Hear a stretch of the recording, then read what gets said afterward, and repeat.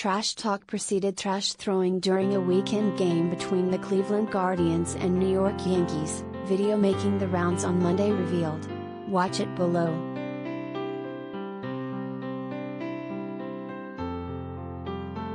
The clip showed a Yankees fan heckling the Guardians as personnel tended to injured outfielder Steven Kwan in right field at Yankee Stadium on Saturday.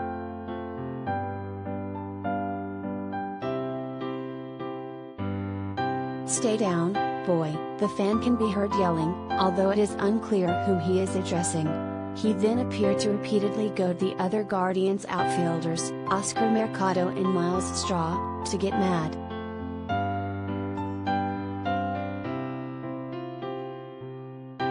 Straw took the bait and climbed the outfield wall, telling the fan to his face, "Hit me, motherfucker."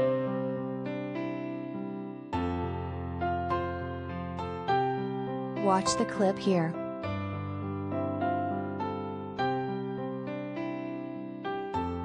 Later, after Straw and Mercado tried to chase down what turned out to be the game-winning hit by the Yankees' Gleyber Torres, fans pelted the two with debris and it kept coming. Even an umpire got hit while trying to intervene.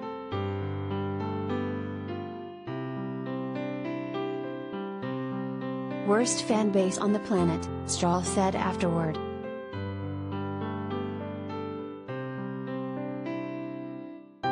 The Yankees beefed up security for Sunday's game.